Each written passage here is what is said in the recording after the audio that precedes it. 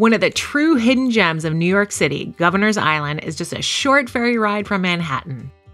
Spend the day with us as we check out jaw-dropping skyline views, historic fortifications and buildings, New York City's longest slide, and some of the best hiking, biking, and picnicking opportunities in the city. This is Magellan. And this is Greyhound. Where we make videos about epic road trips, kayaking, hiking, and other outdoor adventures. First things first, let's talk about how to get there. The ferry, which is the only way to get to the island, can be taken from several places. In Manhattan at the Battery Maritime Building on South Street, or in Brooklyn at Pier 6 in Brooklyn Bridge Park, or at Atlantic Basin in Red Hook. The ferry to and from Brooklyn is on weekends only. It costs $4 and is free for seniors, children, military, and members. You can also get tickets for free if you leave before noon, which we definitely recommend if you really want to explore the whole island. You need to reserve a ticket online or at the kiosk, even if it is free. Summer weekends are super busy. Definitely reserve tickets and always check the schedule. The ferries are wheelchair accessible, and you could bring strollers or your own bicycle for free, but on a first come, first served basis. This is going to be a super fast ride. From Manhattan, you will arrive at Soisson Landing, where there is a giant map and a welcome center. And from Brooklyn, you will arrive at Yankee Pier. And with that, let's explore this 172-acre island that is now open year-round. Right as you arrive from Manhattan, make sure to turn around. The views are pretty incredible.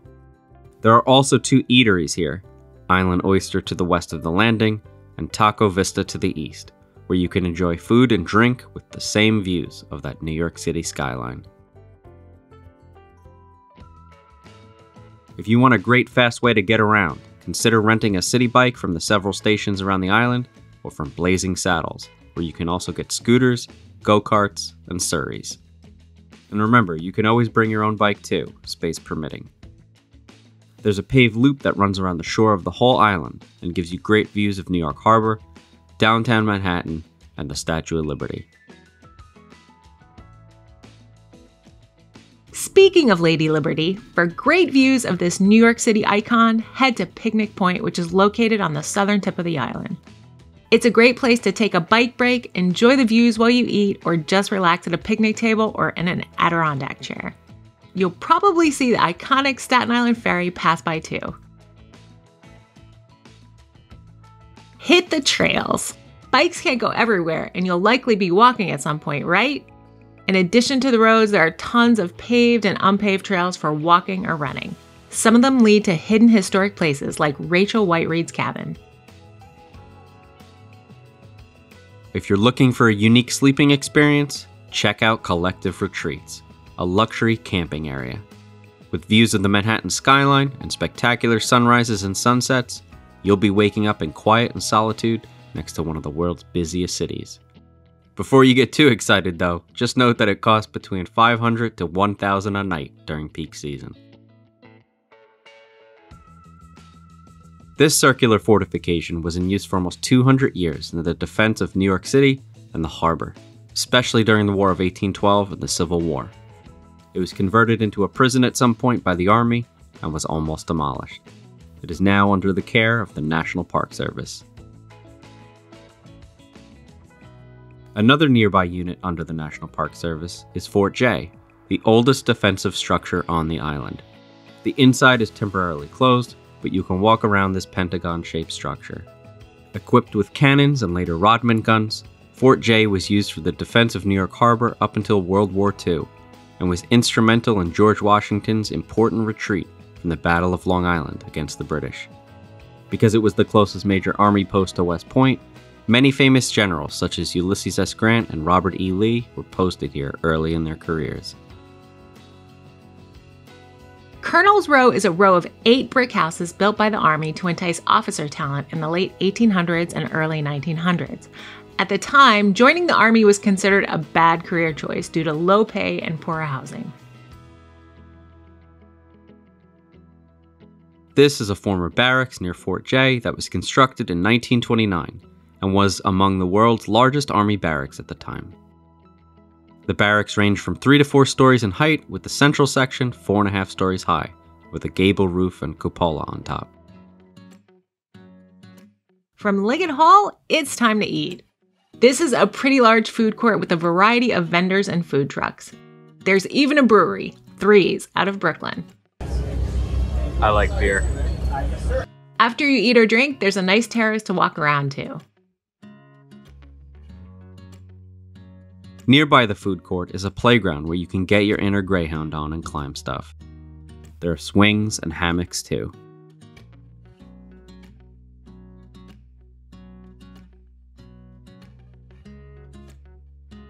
Speaking of hammocks, head to the Hammock Grove where you can rest from all the biking and walking and exploring you've been doing. This space is 10 acres and has about 50 hammocks. The Open Orchard is a public art project on the southern part of the island. It consists of 102 recently planted fruit trees from species that used to grow or no longer grow in New York City due to agricultural industrialization. A part of the hills, Outlook Hill is a newly designed 10-acre park. After a shorter hike up a series of reclaimed granite seawall blocks, or around a longer winding paved trail, you'll get 360-degree views of Manhattan, Statue of Liberty, New Jersey, and Brooklyn. Another part of the hills is Slide Hill, a playground area for children ages 5 to 100.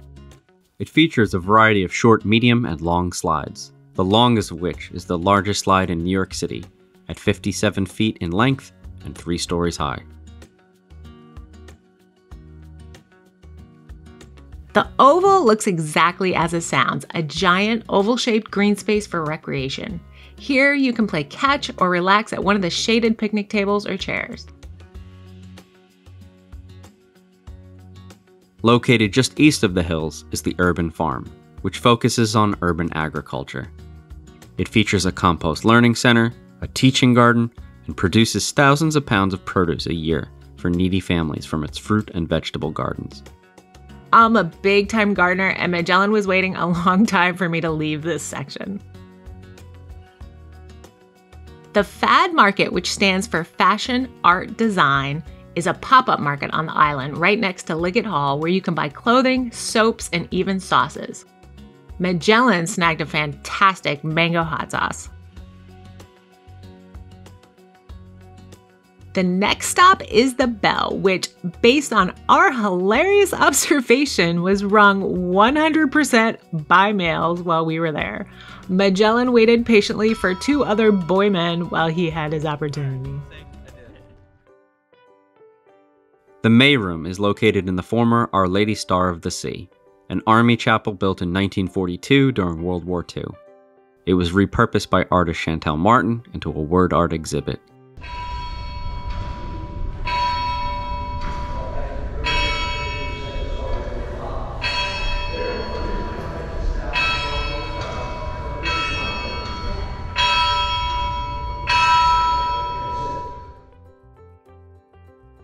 Although temporarily closed, the Forte Theater is a pretty cool place to check out even from the outside. Built in 1939 and showing movies up until 1996, composer Irving Berlin wrote a musical called This Is the Army after taking in a performance here in 1942. The Yard is an adventure playground administered by Playground NYC for children and children only. Don't get any ideas, Magellan. You're short, but I think your beard gives you away. This is the Parade Ground, a giant green space for sports, special events, picnics, or just taking in the backdrop of that skyline.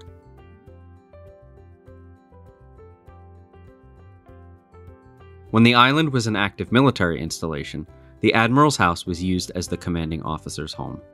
It was the home of many army generals who even ran for president. In 1988, the meeting between President Ronald Reagan and Mikhail Gorbachev was held in this home after Gorbachev's famous Perestroika speech to the United Nations. Pier 101 is home to the New York Harbor School and a kayak dock where you can learn to kayak for free on weekends. It is also a great vantage point to see the famous Brooklyn Bridge in the distance. Governor's Island has tons of events. Be sure to check the website for the special events calendar on the day you plan to come. When we came, there was a 5K race in the morning, an afternoon music festival, and a bee conservancy seminar in honor of World Bee Day. Let us know what you are most looking forward to when you visit, and we'll see you on the trails or in the water.